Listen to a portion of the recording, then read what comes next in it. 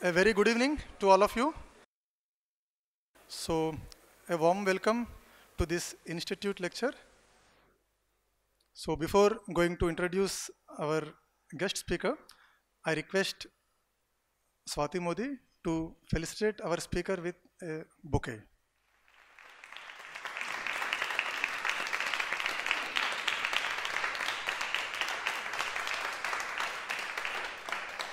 Okay, so the introduction of a speaker goes like this. Dr. Balasubramaniam, he is a development activist who is a physician by qualification. After his MBBS, he earned his MPhil in hospital administration and health systems management from BITS Pilani. He has a master's in public administration from the Harvard Kennedy School, Harvard University. His living habits were greatly influenced by the teachings of Swami Vivekananda, and at the age of 19, he founded the Swami Vivekananda Youth Movement based on the principles of Ahimsa, Satya, Seva, and Tyaga. He has spent the last 31 years of his life in the service of the rural and tribal poor in the forests of India. He has built this non-profit organization into India's leading development NGO, and the Swami Vivekananda Youth Movement today runs 7 institutions and more than 50 projects, reaching out to more than 1 million people across the state of Karnataka. It also has centers in the USA and UK. He is also the founder and chairman of Grassroots Research and Advocacy movement. He is also the recipient of numerous other state and national awards. Apart from lecturing and teaching regularly at many reputed universities around the world on leadership, he was the distinguished Frank Rhodes Professor at Cornell University, USA. He was the head and visiting professor of the Vivekananda Chair of the University of Mysore. He has traveled widely within and outside the country promoting the concept of participatory sustainable development, which is contextually relevant and culturally appropriate. He is a Tata Scholar, a Mason Fellow of the Harvard Kennedy School, and a Fellow at the Hauser Center for Non-Profits, Harvard University. He has authored 5 books, and he also writes extensively about Swami Vivekananda and on development issues in local Kannada and English newspapers. So with this introduction, I request today's guest speaker to deliver his guest lecture. Thank you, Professor Anil, for the introduction. It's a pleasure coming to IIT Roorkee for 2 reasons. One, to see a full overflowing hall is always a pleasure for any speaker. And the second most confidential reason is many years ago, when it was still called University of Roorkee, and it was very well known across the country, even then, I decided to take the entrance exam to come to Roorkee. I don't know whether it's misfortune or good fortune. The exams for my second year pre-university, the board exams got postponed because the question papers leaked. And the new dates unfortunately coincided with the entrance exams of Roorkee, and so I did not take the exam at all. And so maybe I can keep going back and saying, I nearly got there, but I didn't. But today, I've actually got here. So it's thanks to the Institute for having me over and letting me share some thoughts. Now, we are at a moment of extraordinary change. It's a fascinatingly exciting. A change which I'm sure many of us haven't fully comprehended. And we simply attribute the change to political environment and the ecosystem. But it's so exciting, we really don't know what's happening. And I remember just a week ago, one of the young boys whom I mentored, and he set up a company. And then he came to me and said, you really don't know how to use social media. He sort of was summarily dismissive of my abilities. He just sat with me for 2 hours, and in those 2 hours, he's made me such a prominent figure in the social media space. Now I'm on Facebook, I'm on Instagram, I'm on Twitter, I'm on LinkedIn. I don't know what else is there left now. And he also told me, you don't have to worry because it's all interconnected. And now we want to interconnect the nation. We want to interconnect the world. As I sat back and I told him, how many people will I get known to?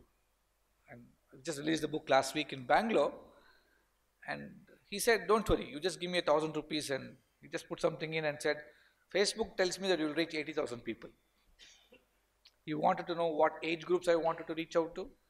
Now, we really don't know whether Facebook is telling us the truth, but we want to believe it, right?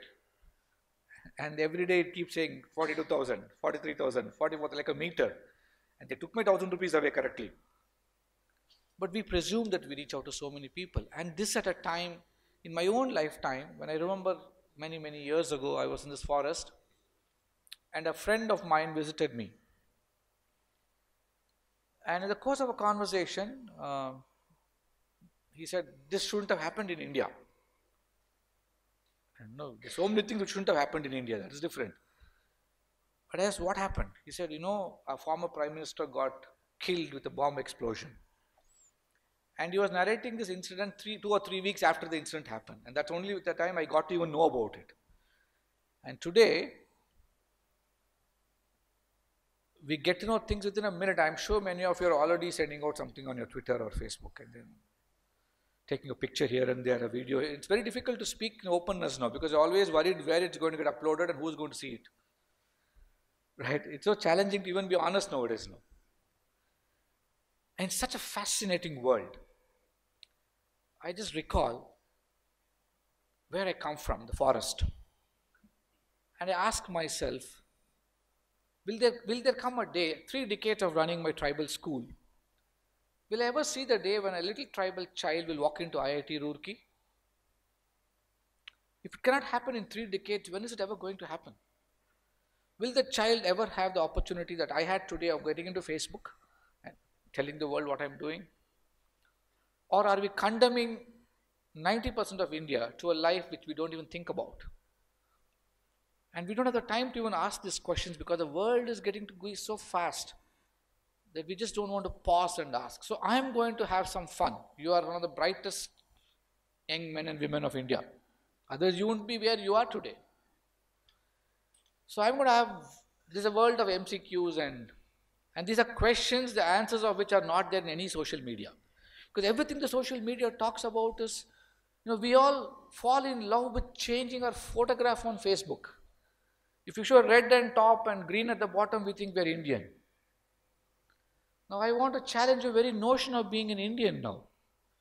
And I have a simple question that I want to ask you about this great country of which we all belong to. So my first question, I love walking around, so I wouldn't mind coming down, but anyway. So my first question and simple question, how many Indians, especially in rural areas, have access to safe drinking water? It's a world of MCQs, right? You're all a product of MCQs. You're all trained to crack the code of exams. Now, if I were to give an examination of India, I have a very simple question. How many Indians have access to safe, potable drinking water? And A, B, C, D, all of the above, none of the above. So guess. So I'm sure, I'm absolutely certain, an audience as intelligent as you are can only resort to guessing because you really don't know the answer. I'm actually provoking you. If you can crack the IIT JEE, don't tell me you don't know the answer of how many people have access to drinking water. Any intelligent guesses? Wow. Then it's something for us to be truly ashamed of. Okay, first guess done. About 50. About 50. 70%. Then, so, 4 choices already done. A, B, C, D over. Okay. All of the above, none of the above. Well, it's one simple question I asked you, and we're all struggling. I'll ask a simpler question. How many Indians have access to a toilet? What a question to ask in the Institute of Technology, right? which is dreaming about landing people on the Mars. We build, our Prime Minister in all his pride says that we are the country which can build the cheapest transportation to the Mars. But we are a country which can't lay a kilometer of road, doesn't get spoilt in one season. It's a strange paradox in our country. When you can build all those fascinating objects, yesterday we launched a great satellite. But why can't we find 4,000 rupees for a toilet in this country? And how many Indians can access a toilet? What an embarrassing question to ask, right? Any intelligent guesses again? 55. Less than 30%, 55%, 52%. Many, many years ago, I'm not even sure if all of you followed this. In our Indian Parliament, the then Prime Minister called something a national shame. What do you think he was referring to?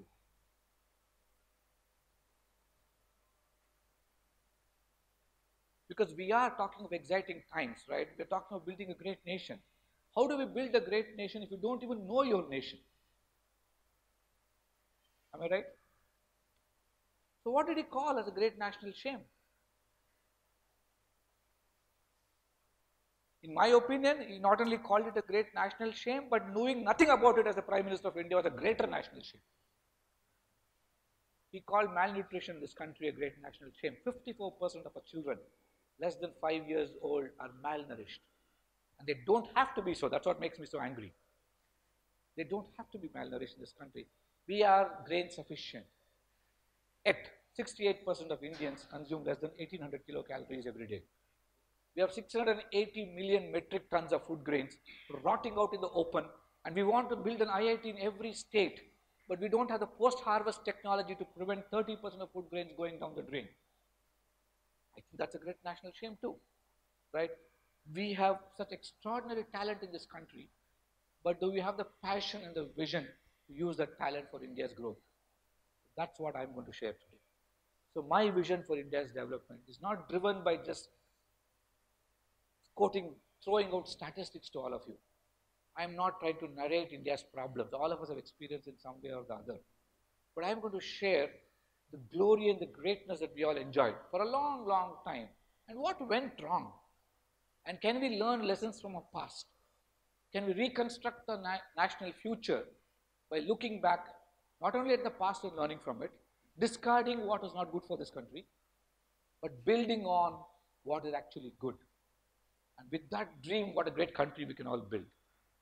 It's a very simple vision where every one of us can participate. So I intend over the next 15-20 minutes just sharing some thoughts. I'm not even saying these are perfect, these are right. This is work in progress. But it's something worth trying, right? It at least be better than, I was actually laughing. A company like Google or Microsoft, I don't remember which, proudly says 500 railway stations in this country will have free Wi-Fi. And then that is digital India. Oh my God, something must be really great or wrong. If 500 Wi-Fi stations are established in all railway stations, how does it even change India? We spend crores of rupees in beautifying our airports, but we don't have decent bus stations in rural India. We don't even consider the cost of investing on public transport in rural India, where it really matters. We have every jeep or any village, whether it's Karnataka or Madhya Pradesh or Uttar Pradesh, every little vehicle that runs in rural India has got 20 people hanging out of it, right? One of the 10 most important, one amongst the largest reasons why people in India die, the top 10 reasons for death in India is road transport accidents. We don't even think about it. RTAs, when I was a medical student, we were wondering about, was it cardiovascular illnesses or was it diabetes or something else? But today we talk of road transport accidents as one amongst the 10, which is a very troubling fact. We have great technology to bring great cars into this country. We have young 17, 18-year-olds think that's zipping away at 90 kilometers on a road which is like a maze. It's great. But then we lose lives. I had a recent statistics collected and verified in Mysore, a city of Mysore. In the last 6 months in the city of Mysore, close to 60 people died in road accidents, just in one small city. And most of them who died were young men and women between 18 and 26 years old. What is the point in talking of demographic dividend when you sacrifice our young on the streets of India? something is wrong there, right? We got to do something about it. Can we really think of all this and wonder what went wrong? Now, I would like to present to you a new vision of India based on what India had. How many of you have heard about a historian called Angus Maddison? You have? Have you read his report? Yeah.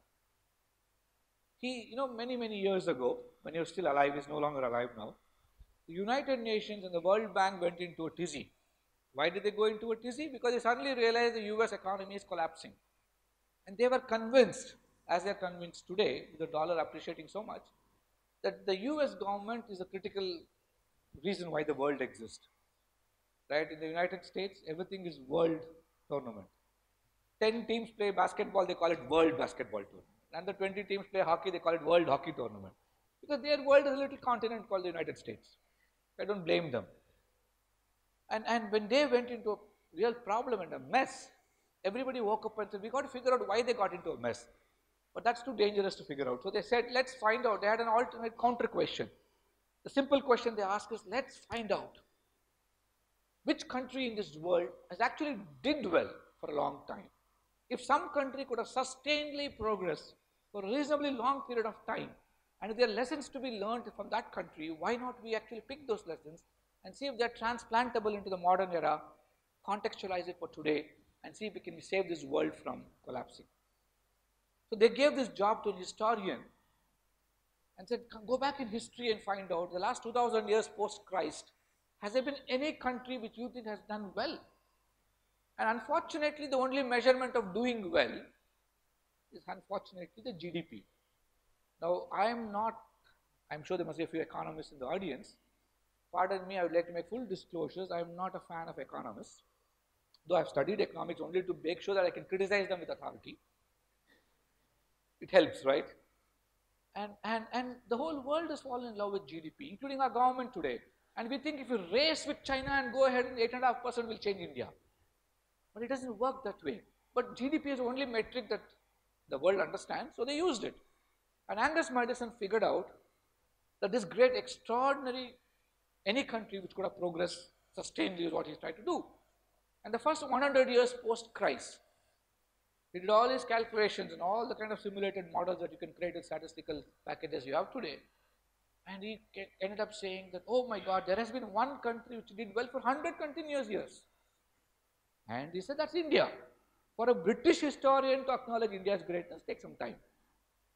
He said, it's India. And then he went on, and the next 100 years, India again. The third 100 years, India again. Now, I can cut a long story short. And 1600 years, he discovered post-Christ, the only country which was a leading GDP in this world was India. Between India and China, two great civilizations, 68% of global economy came from this part of the world. 17th century, something happened. We sort of applied our brakes, or sort of barriers were created for this great country, where we had to apply our brakes. And China overtook us. And 18th century, both the countries collapsed. Today in India, fifth largest number of billionaires live in this country. In today's India, 1/3 of the global poverty burden exists in this country. Every third poor man, who can be called poor based on econometric terms, either you have $1 a day or less than $1.25 a day, lives in this great country of ours. And we're not worried about it.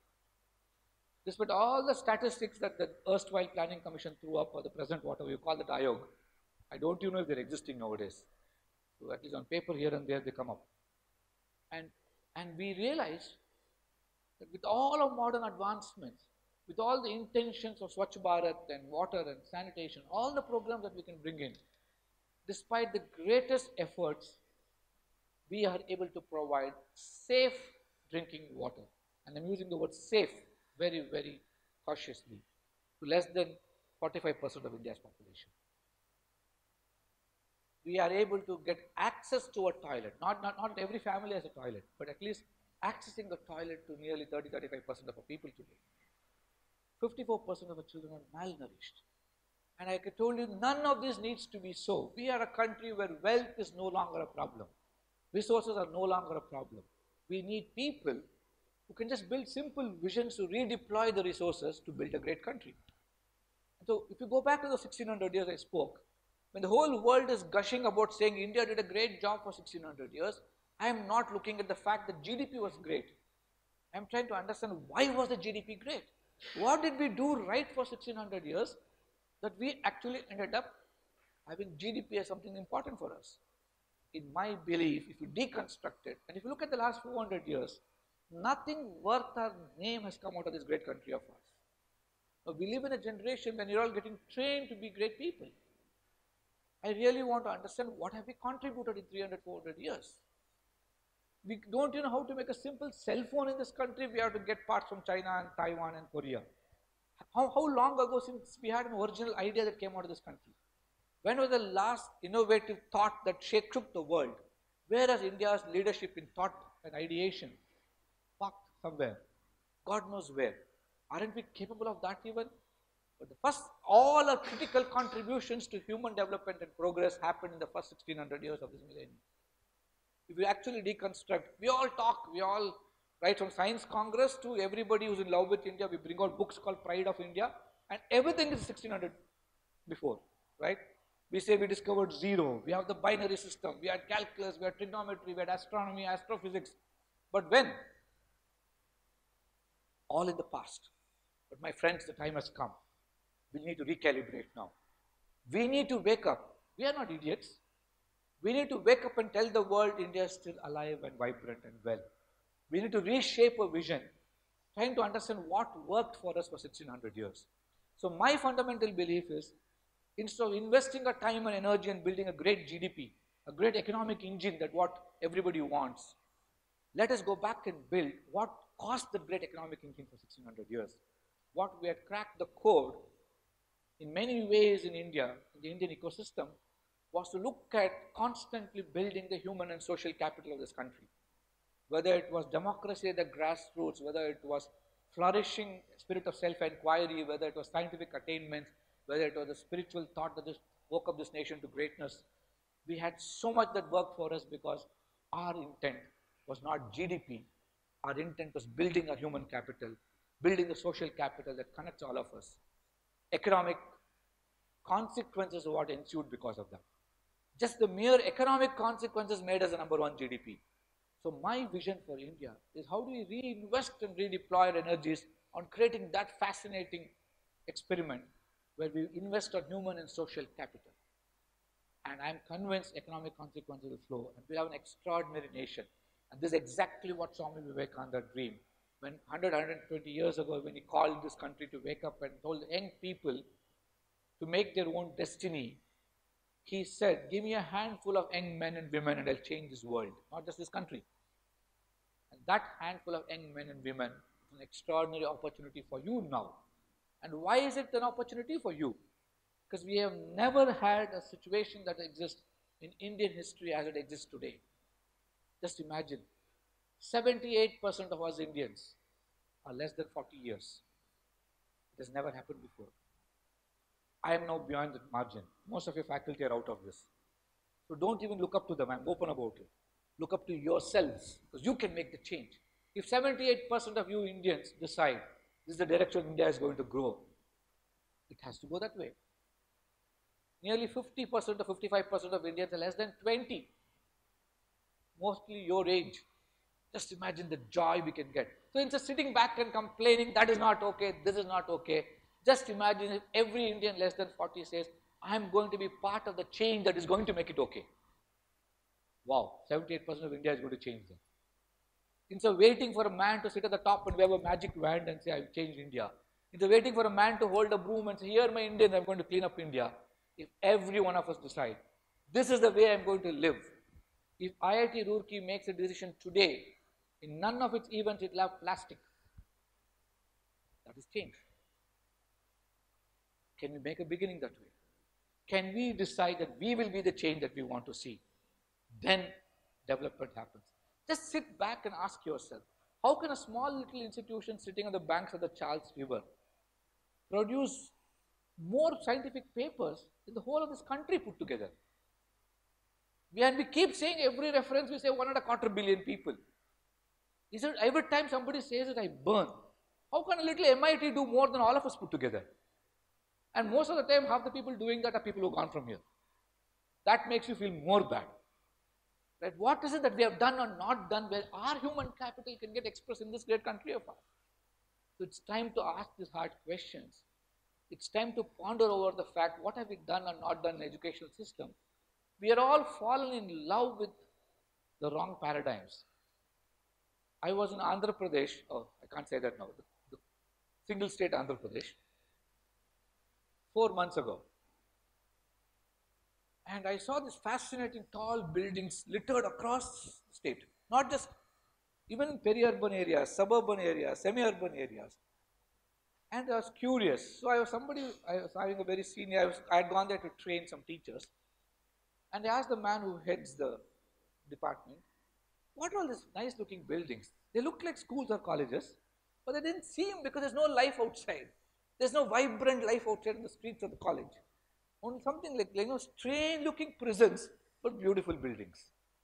So I thought maybe the government has reformulated its strategy, making the prisons more livable. And then he told you, no sir, these are the Krishnas and Chaitanyas and something names he said, Narayanas.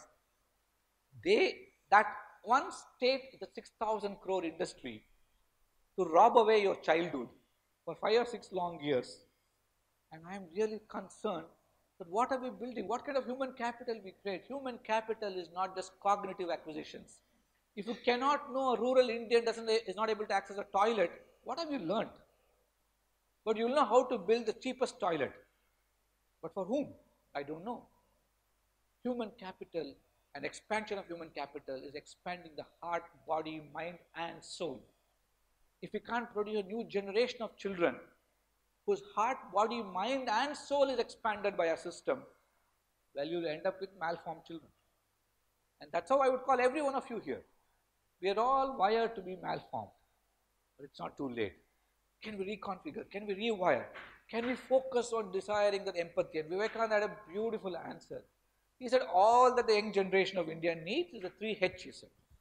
All that the development vision for India needs is the 3H. The first H, he said, the heart to feel. He said, feel, my children, feel. Feel for the poor, the downtrodden, the ignorant, the marginalized. Feel till your heart stops and your mind reels and you fall down dead, he said.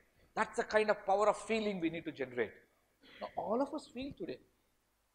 We all feel so strongly. I keep telling my young people, my young friends, you travel in a public bus, you're sitting in a seat, an old lady with a grandchild gets into the bus. We all feel, we want to give the seat to her. We keep feeling, but the butt is not moving. We all want to give. And 10 minutes later, the woman gets down at a stop and goes away. Then you tell your friend, I wanted to give her the seat, but she got down. That feeling alone is not enough. That's why Vivekananda said the next H, the head to think. How do I participate in the solution? Stating the problem doesn't help anybody. I can talk about malnutrition, I can talk about drinking water, I can talk about food crisis. But what do I, in my little environment, with all my constraints and limitations, how do I bring about change? Have the head to think. You're all extraordinary people. The nation has invested a lot on you. And remember what Vivekananda said, I call every young man a traitor who, having been educated at people's expense, pays not the least heed to them. So when you don't think how you can be part of the solution, and remember, when we are part of the problem, we have to be part of the solution. Don't externalize it as if somebody else is going to solve it for me. And final H, and that is a real commitment, is the hands to work. We can't think of the problem, state it. We can't think of the solution on the blueprint on the blackboard, and then sit back and say somebody else will implement it. Those students in the second tier, third tier colleges, they have to be in India after all. They'll take care of it. It doesn't work that way. We have to be part of the change. And if we can actually work this out, extraordinary work can be done. We have been a nation which has been conspired against subtly for the last 200 to 250 years. I'll give you simple experiments. 1730, our share of global trade was 20%. Even in 1730, when our economy was declining. In 80 years, when we remeasured it in 1810, our share of world trade was 2%. Even before the rest of the world knew ships can float on water, Chinese and Indians had already built their ships. We were so far advanced, and that is why trade happened for India. Everything that we produce, from the unprocessed pepper to processed material to the silk, raw to the cloth that we could make, was sold and bought around the world. And what were we taught in our history? Vasco da Gama discovered India. What a greater lie that could be fed to this nation. Vasco da Gama never discovered India. I am not saying it. Vasco da Gama said it. I think there is a world of Google and somebody must be already doing it out there. If you go Google up Vasco da Gama's journals that he left behind in Spanish, he writes, he was a man who thought he built the biggest ship in the world. He was the captain of the largest ship in the world, and he was going around the world, coming to discover the world. And he was so frightened, that poor man. He writes, my ship used to always sail in the ocean, keeping the land in sight. Because he's afraid that if he wandered away, he don't know where he would go. Because those guys didn't figure out that the world was round or square, or it suddenly go drop down, right?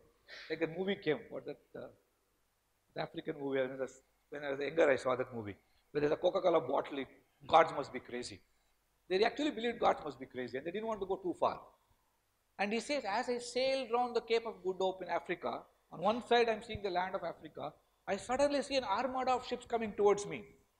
He says, I got nervous and frightened. Such large ships.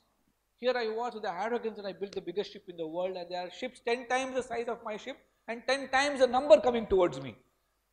I got so nervous, I went and anchored where they anchored, went and met the captain of the armada, and he told me, I come from a country called Bharat, or India, or whatever you call it. And he took me there. I had the courage to follow him because I was very sure where he was going. And he brought him to Kozhikode. And we invite that blighter to come here. He didn't discover us. So at least from now on, learn the real India. And this is what he wrote. And what are we taught? So constantly we've been fed for 200, 300 years an imaginary history where we don't even take pride in what we did. So what we need by this expression of human capital is pride, self-esteem, dignity. And as we acquire it, we'll get enormous change. Our entire fabric of the nation was built on social capital. We have successfully deconstructed that in the last 20 years or 30 years, increasingly, more so in the last 60 years. By the time we got our freedom, 350 million people were there. Only 0.5% of the world trade was there. And how did it happen? The British brought in a simple policy which none of us even noticed. Their policy was very clear. They said, we will not decimate India. Their policy was trade from India can happen only when you ship your products in British-made ships. Look at those intelligent fellows. They took teak wood from the forest where I lived, shipped it all the way to their country, made the ship there and sold it back to us. And it was 6 times the cost that Indian trader had to pay than what a British trader would pay. Essentially created so many barriers to the Indian trader that made trade impossible for him to flourish. And gradually over 80 years, decimated us. They refused to allow us the benefits of industrialization. They refused to allow us the benefits of the industrial revolution, destroyed the institutions that flourished in India, the educational democratic institutions that existed, and then here we are, and took away our dignity. And we are all in a nation where we all want to make a change. We are all talking of a knowledge society. We were a knowledge society. We'll have to rediscover that knowledge. And what kind of an India we build? We live in a state where our planners don't even understand. To me, human capital is acquiring those skills that we need. And I see English as a skill. I love my mother tongue. I write in my mother tongue. Or that's my borrowed mother tongue. And I write very well. I have written 4 books in my mother tongue. But I also know that, look at the internet, 22 billion documents are out on the internet in English. There are only 6 million or so in Indian languages. So we need our Indian languages. Let's take pride. But if the world operates in the world of business in English, let's acquire it as a skill. Language is part of our culture. English is only an instrument of transaction.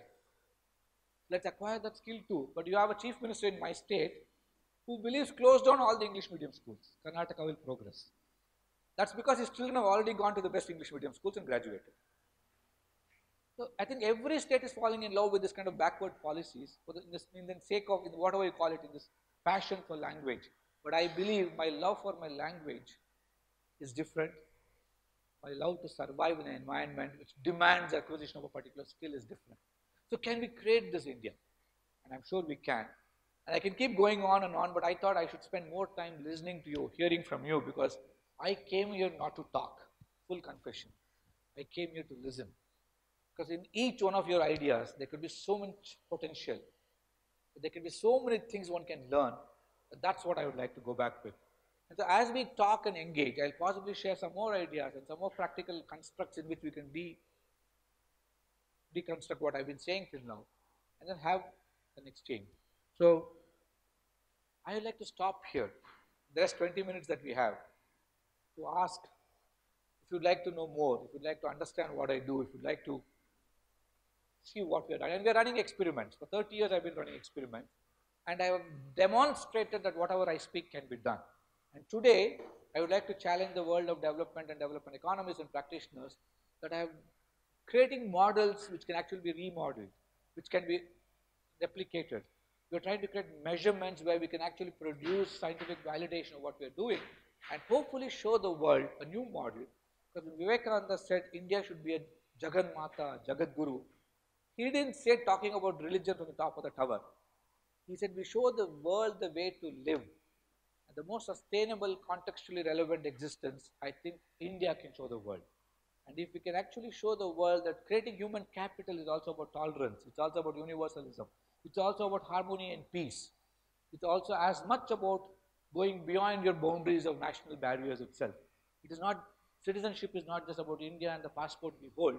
Citizenship is a responsibility to the 7 billion people of this world. If 3.5 billion people in this world have less than $1 a day, it should be as worrisome as the fact that 33% of poverty is in India. That is the extraordinary spirit that we need to have. That's a message of Vasudhaiva Kutumbakam in its true sense. If we can do that, we'll truly be a world leader. World leader is not about having the largest nuclear arsenal. It's about having the wisdom to tell the world, I don't need a nuclear arsenal. Hopefully we'll get there. And we'll get there fast enough because your generation is the only one which enjoys an extraordinary demographic dividend. Let's look at my generation. My father had 3 children. I had a small little job. My mother was a homemaker. So my father's one salary, 5 of us were dependent on her. His father had 8 children. The man had invested wisely. And he was a small little priest in a village. He had 10 people dependent on him. Now I have only one son. My wife is an obstetrician. We really have only 0.5% dependent on each of us now. Now look at your generation. I am not even sure you guys will have kids anymore. You're so busy with your lives, you may not even be having kids at all. There's nobody dependent on you, and you get out of your job, you start a job with 1 lakh rupee, 2 lakh rupee, astronomical sums, right? This IIT got so much, this IIM graduate got so much, it's worrisome. I don't know what to do with that money at all. And we live in a world, I look at it, because I teach at IIM Bangalore, every time this thing is put up on the notice board, they sort of with pride say, campus interview, 2 crore salary, 3 crore salary. And every IIM competes with each other saying, we got better salary for our students. And you know how they spend it? On a Friday evening, if you're traveling between Bangalore and Mysore, anybody from Karnataka here? You should try traveling between Bangalore and Mysore on a Friday evening. 140 kilometer journey takes 5.5 hours. And why? Because all the software fellows getting 2 crores from IIM decide to travel on their fancy motorcycles to come all the way midpoint between Bangalore and Mysore to have a cup of beer, a cup of coffee or a glass of beer. I can't believe the nonsensical way they just spend. They just don't know how to spend money. The whole weekend they spend not knowing what to do. So you live in a world where the dependency ratios for this country is lowest ever in its existence, in its civilizational existence, which means you hardly have anybody dependent on you. If you don't convert that into an asset, if you don't start seeing that the country is dependent on me, your family may no longer be dependent on you, but this country is dependent on you. If you cannot use the dependency ratios to your advantage, remember 30 years later this window will close. You're not going to have children, but you're going to get old. We are enjoying the benefits of very little dependencies. Dependency ratios, the number of people more than 14 years, less than 14 years, and more than 65 years dependent on the population in between. We are dependent on the productive population between 14 and 65. 30 years later, you will all be hitting 50, 55, 60. You will have a huge number of us who are still alive, because healthcare will keep us alive. We'll skew up the dependency ratios. You will hardly have children, but you'll have a lot of old people to worry about. You will not have a generation to produce like you can produce today. And so, in your own interest, you better be taking care of this country. You better start thinking about policies and structures and systems which can actually connect us. So, in my opinion, my friends, it's not make in India that we have to worry about. We have to start making India. We need to make Indians first. Let's make India next. And then make in India will happen on its own. So I end here, again with a thanks for having me over and allowing me to share some thoughts. And hopefully as we start talking, I'll be able to share some more. So if you have any questions, I'll be more than happy to share whatever I can with you. Yeah.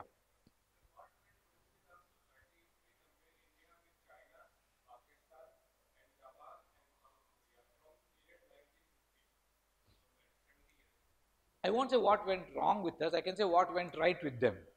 Certain things, okay? The Japanese are great learners. They learned from the Meiji Revolution. They understood that imitation is not a sin. They imitated without sacrificing their culture. No other country did it. They imitated westernization without losing the essence of Japan. Look at what they did when the tsunami happened and the reactors went down. I don't know how many of you even remember those TV visuals. They were all standing in line for collecting water from a store, to buy water from a store, even after the tsunami. The power suddenly went off, because obviously it was a post-tsunami, right? And when the lights came on, they were still standing in line. Lights took 7 minutes to come on. Imagine the same scene in India, even without a tsunami. 7 minutes you're standing, first of all, even if the current is there, you don't stand in line. And the power goes off, and you're actually suffering and suffocated with no food or water, and there's so much of water out there. Compare this also the scene with New Orleans from some years ago, when a rainfall which happens in one day in Mumbai, right? We know how to cope with it. New Orleans did not know. They had less problem about the rains and the damage the rain caused, and the post-rain damage that people did to each other. The raids and the stealing and the burglaries, something they are not recovered from. That culture is no different. So I think the Japanese learned to build their country on the cultural foundation that they were known for. What we have lost is a cultural foundation. It's been very difficult to say this because we interpret culture as religion nowadays. Being Indian is different, being a Hindu or a Muslim or a Christian is very different for me. I love being an Indian, and I am proud being a Hindu too, and that is why I can be both of it together. But Japanese were Japanese, and they learned the best of all the worlds. Chinese is a funny country. They got communism first and they're getting capitalism next. That's why it will not work for them for too long. We are very lucky people. We have democracy first, capitalism next. But what we have to worry about is if you and I go to sleep, in democracy the danger is elite capture by forces which we can't even imagine. Today Indian policy and polity is captured by powerful forces, which is so powerful that 40 Indian families control 40% of India's GDP. The top 20% of India generates and controls 85% of India's wealth. The bottom 20% with whom I have lived controls and generates 1.5% of India's wealth. And I am not grudging their growth, but I am worried about these people whose capital is not built. And what do we do to them? We give rice at 1 rupee. We give them a free laptop. I dream of a country when we can build the human capital, where people have the dignity to earn the 40 rupees and buy rice in the market at 40 rupees and not stand as a beggar in front of the government for the subsidies that it throws. So that is human capital. And you and I have gone to sleep. The last budget, what do we look for in a budget? As an young Indian, you would look for a cell phone cost, the laptop cost, or something, or cigarettes which went down, or the alcohol excise duty exempted, right? And if your father's generation, they look at the cement came down, steel came down, but the income tax came down. A faculty would look at that, I would look at that. But what we don't look at is a small line which the government of India in fine print puts it, because they don't want you to read. is a small line called foregone revenues. This is a declaration made officially on the floor of the parliament by the finance minister of this country, saying these are the taxation revenues in this country I can collect in the present day with the existing laws, which I as the government decide to forego. You know how much it is? 534,000 crore rupees was in this budget, this financial year alone. The subsidy to the poor of this country was 250,000 crores, which they're all complaining about. The World Bank is telling them shut it down, and they won't shut it down. I also believe it should be shut down, not for the reasons that they are giving, but for the reason that the poor are not beggars. They have dignity to survive on their own. And I can tell them how. I've shown them how. But the 534,000 crores given away was to the industries of India, and 40% of that money went to 10 large industries. What subsidy are you talking about? Right? If you and I don't wake up, ask these questions, reduce the asymmetry of information and power that exists today, democracy will have no use to us. So what we need are enlightened citizens. What we need are empowered citizens that India had in the past. That is what I say, expanding human capital. And if you buy my book outside, that's what it talks about. Yeah.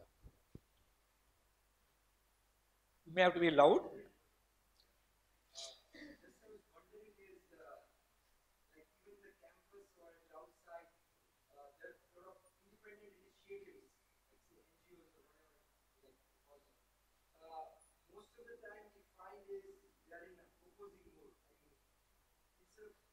Collaboration with the government, working it out. They're trying to identify this was good, or maybe in opposing mood. So, like from your past experience of so many years, working independently, working with the government, I mean, that can be even related to campus, like you're just trying out, we don't have this, we don't have this, instead of taking a nice proposal to the dean and asking you to do this. I hope you're related campus and India as a whole working with the government. Yeah, most campuses are microcosms of the nation. You're culturally diverse, religiously diverse, you have got different ideas. So I understand your question, because I was also exactly like I was an activist. I've been beaten up, I've been arrested, I've done all my satyagrahas, I had my fun. But now, 20 years ago, I believed every corporate is a sinner. I believe the government is defunct and useless. But today, I've evolved. Vivekananda says it so beautifully. He said, it is not by a revolution, but only by an evolution can India arise. He said, it is not by pulling down the rich, but by pushing up the poor can a new India arise. I learnt it by hard experience. Today, I'm happy to say my thinking is different. I believe there are only two major institutions in this country which are permanent. One is the state. You can call it the government, you can call it whatever. In political terms, we call it the state. And one is the citizenry, the people, the community for whom we all exist. The citizens are the ones who contribute to the state. The state is what is meant to take care of the citizens. Because they have failed, many of us started our NGOs to fill gaps in what we thought the state is failing. And the civil society group was arrogant enough to think that we can supplant the government. Today, by experience, I'll tell you, at best, we can supplement the government. That is the reality. I believe the Indian Constitution that we gave ourselves is one of the finest documents that we could ever created. And if we can just relive the Constitution of India, we can just make it action-oriented, we would have solved India's problems. The fourth sector, post-91, is the corporate sector. They are important. Now, I believe development is a constant expansion of human capability. It has to be the end outcome of a synergistic partnership between these four major players. Instead of spending our time saying, you didn't do this, I didn't do this, you didn't do this, can we all look at each other and say, these are your strengths, these are my weaknesses, can we work together, can we collaborate, can we together make India a better place? I believe in that. And so today, I consult with government, I'm advisor to a lot of corporates. The same corporate I sued 20 years ago, today I'm their advisor. A lot of my activist friends tell me, you must have sold yourself. I sold myself because my ideology evolved. I sold myself to my new ideology. I'll give a small example. That corporate told me, the head of the corporate told me, we are in the business of extraction. We are an extractive industry. You can oppose me. You can tell me don't mind. You can tell me don't do this. But I have a simple question to ask you. Tomorrow morning when you're shaving, he asked me which blade do you use, I said Gillette. Then when you're shaving with your Gillette blade, ask yourself, who made that steel on your blade? Ask yourself, where did the chromium come for the blade to be so sharp? And then if you say, I don't want the blade at all, then oppose me. So he told me, tell me how do I learn to make that blade or the steel for the blade without raping this environment. Tell me how to make it without exploiting the people I have to work with. Teach me how to work with you to make things better. That's what taught me a lot. Today I spend my time walking around this country, working with all sorts of people, including I made the same presentation to the Prime Minister, telling him, let's focus on building the human capital this country needs. We're talking of skilling India. How can you skill India when you don't have the potential to absorb the skill you're giving? 70%, 99.5% of Indians when they graduate from 10th standard do not have an employable skill. We have a long way to go. We are getting a, I have a favorite story, I don't have the time to draw it here. I talk about the monkey story. We are asking the monkey to jump 600 feet with a river in between, when all it can jump is 3 feet. And it is so weak it can't even climb the tree to jump the 3 feet. So we have a long way to go. We have a lot of things to build in between before we go build digital India. We need to build the India which can absorb a digital India. Otherwise we are going to create a new caste system and then worry about it 10 years later. We have to create the framework, and I believe partners together. There's so much work to do, one man can't do it alone. One sector can't do it alone. We have to recognize the strength of all sectors, learn to work with each other, fight with each other, protest against each other in a non-confrontational way, and collaboratively find solutions for India. That's my belief. I have so many hands. Whoever wants to just speak. You want to pass the mic? Yeah. Yeah. You've given the chromium blade. You said that you've done a lot of these experiments and you're very successful. You had done these experiments and very successful. Could you give us one example of a developmental model where the environment was not harmed, where the average person was happy, without harming? Because as a person, when I see, either I see poverty or I see excess. And for me, if you ask me, the answer is that this is the reality. Either you survive or you don't survive. I mean, it might seem cynical, but if you could give an example, one specific example of a community or a system that worked sustainably. Let me give you examples to substantiate both of your arguments. Okay. I live in an area where the taluk is 1/3 forest. It was 2/3 forest 60 years ago. Now it's 1/3 forest. Now declared a national park, so the degradation is ending slowly. I live in an area where there are 4 reservoirs built, the same taluk, small taluk of 250,000 people. I live in an area where 27 megawatts of power is produced. And if every house in the block where I live, of 250,000 people, is energized with electricity, if every borewell in that area is energized, it will change rural agriculture. Okay? The peak load demand on electricity will be 6 megawatts. We produce 27. What are we getting? 1.25 megawatts. So there's so much of inequity that people are losing out in the battle. It's a policy. I'm just giving you one extreme, and that's why the rich get richer. City of Bangalore consumes 56% of Karnataka's electricity, with only 1 crore population, 1/6 the population. Obviously, you'll have Narayan Murthy's and Azim Premji's flourishing there. A rural tribal who's got 1 hour of power a day is obviously not going to flourish. So there is a barrier that you are constructing around him, which you cannot surmount on his own. He needs a facilitative hand of the government. That's one extreme story. So what do we do? How do we create a model which can work on its own? Well, I changed the equation. I built a solar battery power bank. My children come to school not with their tiffin boxes. They come to school with the small little batteries. They come and plug it into the school's solar panels. Every child, it's only for 10th standard children. When they graduate from 9th and go into 10th, they all get a small battery bank. They come and plug it into the solar panel, go back home. It works exactly for 4 hours. Every day it gets charged, they take it back home. 6 to 10 in the night, they have power to study. And today we have a generation of young tribal children who are either nurses, teachers, forest guards, or watchers. And someday they'll become a doctor. They're now becoming plastic technologists. 2 of them are becoming engineers. And I hope someday they'll become a doctor and replace me and my team too. Now that's a very quiet revolution, using technology and using this limitation that we have and renegotiating the situation. Other extreme, I'll give you the story. My self-help group women are really self-help. What do? We grow ragi. That's all we have. That's the only asset we have. We have elephants. We are Asia's largest elephant corridor. So whatever ragi they grow, half of it goes to the elephants. So we say, okay, what do you do with the remaining half? Right? We say we'll process, we'll produce. So with low energy, using solar, we dry up the ragi, then we grind it, crush it, make a weaning product out of it. Every self-help group makes a small manufacturing base, puts it all together. The federation has got a store which sells it, and they're all making money quietly. My self-help group's annual turnover is 7 crores today, tribal self-help groups. It's a quiet revolution. We didn't stop there. These are all micro experiments. 5 years ago, we realized if you want to make a change, capture power. That is the reality of India. How did we capture? We didn't make the street demonstrations that Arvind and Anna did. I was part of them. I withdrew from Team Anna after we started fighting. But we did it quietly. We trained our tribals to quietly equip themselves to become intelligent politicians, but monitored by the communities they come from. 5 years of training. Last 6 months ago, there was a panchayat election in Karnataka. There are 36 panchayats in my taluk I work from. We said we are going to have one woman or man in every panchayat. That was the target we took. Today, without a rupee being spent, with all the electoral rubbish you see outside, without spending 1 rupee, just in the power of social capital that I'm talking about, these women and the power of 7 crores that they control, not by spending it, but by saying that you're all party to it. So let's all decide we are going to get the people we want.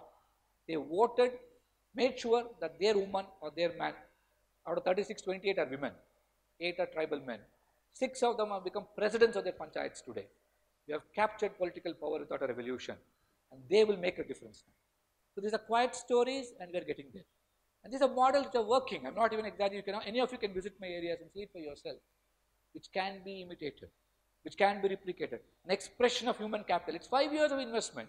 It is a powerful social network that we have of self-help groups and collectives, and we transacted in that environment and use it for public good. We can do this. We can do we have done any number of such experiments. Drinking water. I spoke of 40% having unsafe drinking water. We realized our water across the taluk doesn't have a chemical contamination. Our problem is bacteriological contamination. Our problem is it's a river flowing. You know how in public health we talk about a river? We say a river is a direct connection between the aboral end of people living upstream and the oral end of people living downstream. And it runs through a forest. All the carcasses fall into the river. People drink it. We drill bore wells, but we also get river water. What do? We train our self-help groups to make money out of it. We don't give them high energy RO filters that Karnataka government is doing now. It takes away a lot of water in that. We give them simple sodium hypochlorite, the small little 50 ml bottle. Put 4 drops into 20 liters of water, allow it to sediment for 20 minutes, pour it out and drink. And the women market it to the other women. The self-help group buys sodium hypochlorite in bulk, puts it in small bottles, sells it out to every group. They have safe drinking water, and I have not had a single diarrheal death for the last 15 years. I'm proud to say that's building human capital. That's creating social capital. Simple experiments. Okay? And I can keep talking about the different experiments. I have the entire book that I am talking about called I the Citizen is about ordinary people like this who have done extraordinary things by themselves, and we are changing the world one man at a time, one village at a time. If all of us do it together, we can start changing the world one country at a time. Let's begin with India. Yeah.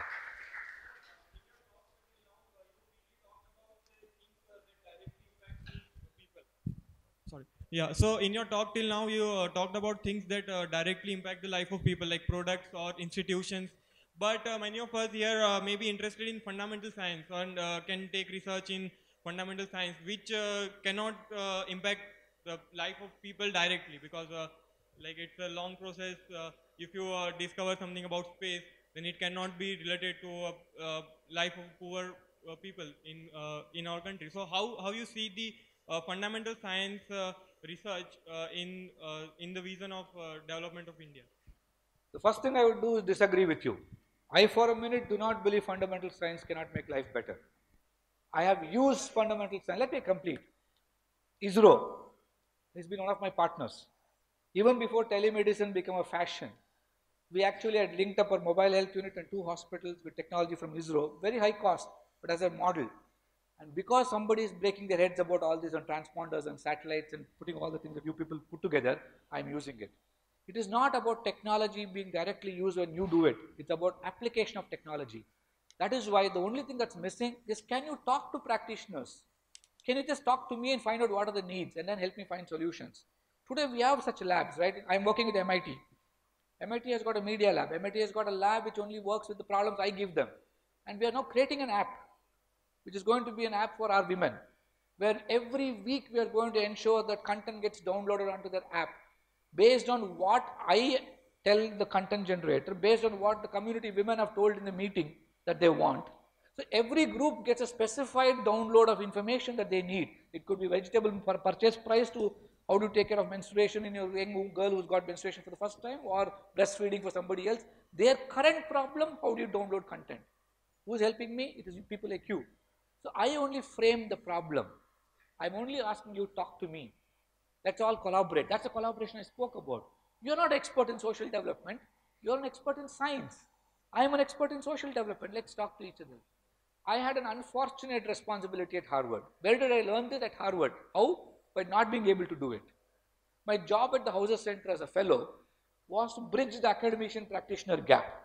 I had an excellent set of academicians across Harvard who were writing great papers and publishing about the problems of the world and how to solve it, but none of it is implementable. I was working with the top 10 NGOs of the world. Collectively, their budgets are $15 billion, much more than USAID at that time. They had the questions, but they didn't have the researchers who could give them the answers. Each one of contempt with each other. Academicians think the practitioners are idiots. Practitioners think that academicians are fit for nothing. They live in ivory towers. And my job given to me is how do I get them to talk to each other to solve real world problems. I failed. That is when I started GRAAM. GRAAM is an agency which captures people's voices, presents it to top quality researchers to decode and deconstruct it, find information with empirical evidence, go back and present to government and advocate for change. So we need to partner. So I for a minute don't believe that you are not contributing. I for a minute believe you don't know where to put your contributions. And if you can talk to each other, we'll find a way. Yeah. Okay, so we are running out of time, so may I request you to please take your seat. And so before... for the rest of the answers, buy my book. Yes, after the vote of thanks, you can always discuss with Dr. Balu. So a small event, as we have already announced, a book launch. The book's name is I, the Citizen, authored by Dr. Balu and co-published by Vision India Foundation. So we have a representative from Vision India Foundation, Shri Aman Gupta, a very small, biodata about him, a young alum of IIT Delhi, and he worked in a New Jersey-based management consultancy firm before deciding to do something more worthwhile. Currently pursuing a master's program for practitioners in public policy and governance. He is a program director at Vision India Foundation. This is an initiative by IIT alumni and faculty members to engage the motivated youth in the modern nation building movement. So this Vision India Foundation is also the co-publisher of Dr. Balasubramaniam's book, I, the Citizen. Now I request our Honorable Director to come onto the stage for the book launch.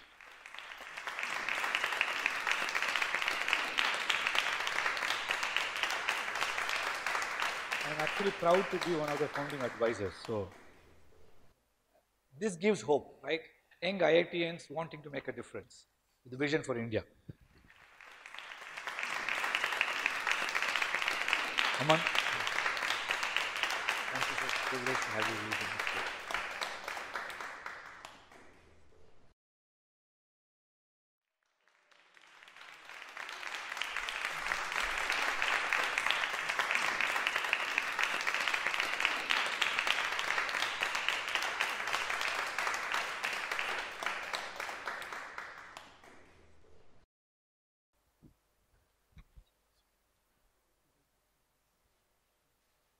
Now I request our Honorable Director to say a few words about Dr. Balu's lecture.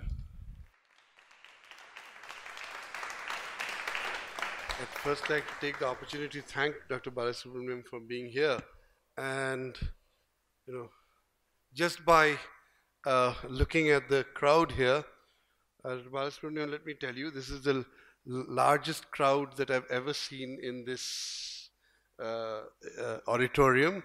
And, almost every week we hold an art. So it's the power of your thoughts that has made this. And, I think to a certain extent, all of you students here, you'll see that it's that 45 to 50 to maybe 55 age group people who have actually left what they did very well and have worked for making this country great again.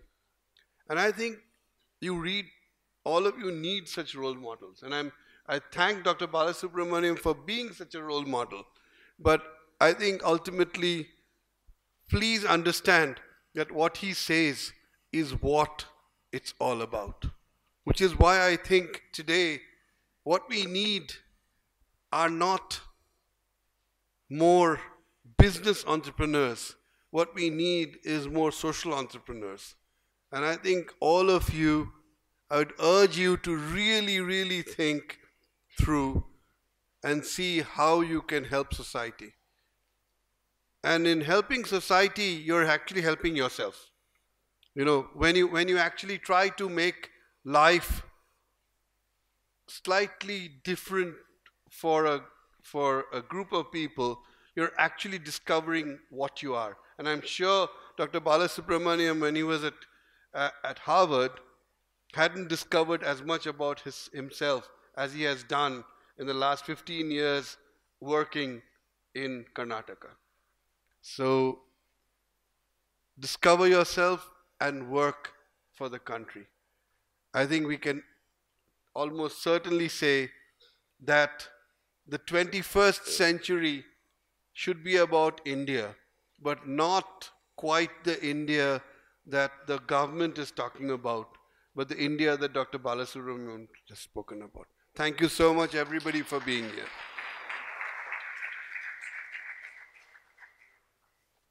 Now I request our director to present a memento to our guest speaker.